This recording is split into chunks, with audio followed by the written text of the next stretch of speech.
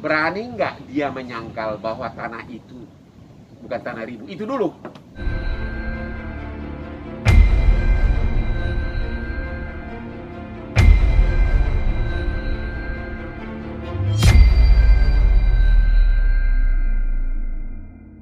Bener nggak sih? Karena kan ini disangkalkan sama pihak sana, Bang. Rumah tanah. Diajarin, Bang, ngomongnya. Sekarang gini deh. Pertama gini deh. Berani nggak dia menyangkal bahwa tanah itu bukan tanah ribu? Itu dulu.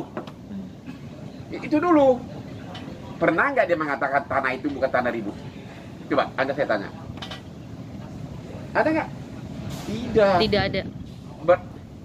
Tanah tersebut masuk dalam sertifikat tanah atas nama ribu. Oke? Itulah yang mungkin dia sangat khawatir. Karena kalau kasusnya berlanjut terus, artinya apa? Yaitu yang dilaporkan ke kepolisian. Itu bisa serius.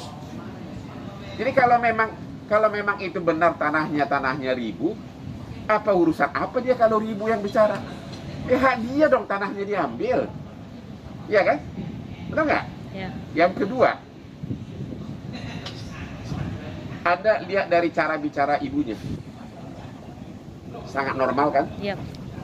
Bahkan saya sendiri baru tahu video tersebut sesudah publish di IG-nya si Bam. Saya sangat terkejut dengan kata-kata sorry to say, kata ibu kata ibu, ya. Sorry to say, oh itu menandakan bahwa dia normal sebagai manusia seperti kita, tidak ada kekurangan apapun. Dan lagi pula apa urusan apa kubu sana?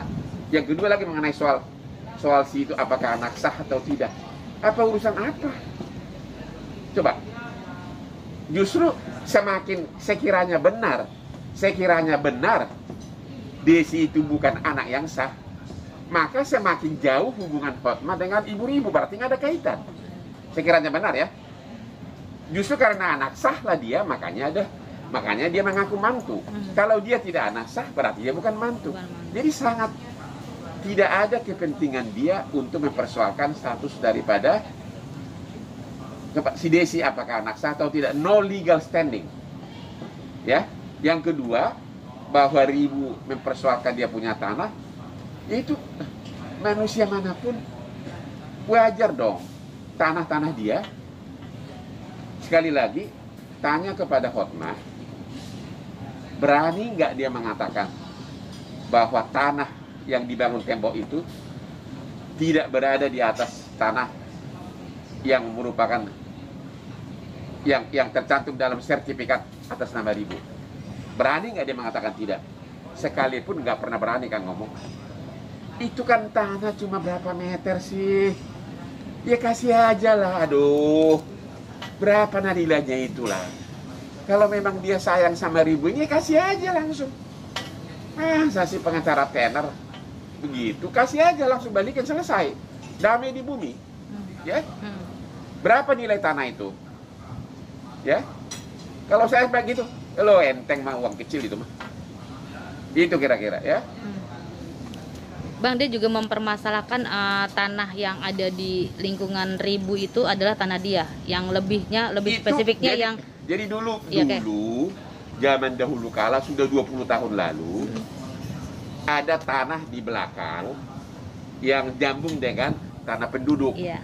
Oke. Katanya oleh Hotma itu tanah penduduk dibeli, kemudian dipagari. Tujuannya kalau tanah itu menganga, maka orang luar bisa masuk ke tanahnya ribu, otomatis juga masuk ke pekarangannya Hotma karena tidak ada pagar kan. Jadi pagar itu dibuat justru untuk kepentingan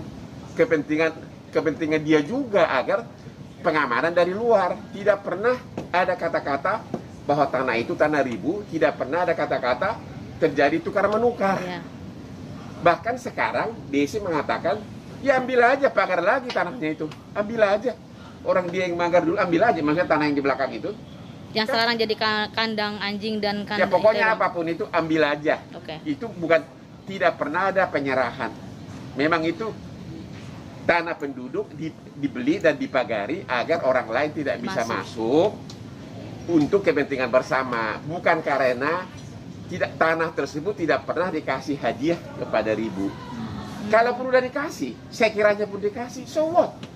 Ya udah dikasih, ya udah dikasih. Bukan berarti bisa langsung, ini gue udah kasih lu dulu, maka gantinya ambil yang ini. Kan nggak ada kesepakatan begitu. Tapi sekarang biasa mengatakan ambil aja. Kan kamu yang pagar dulu demi keamanan bersama, ya ambil lagi tanah itu.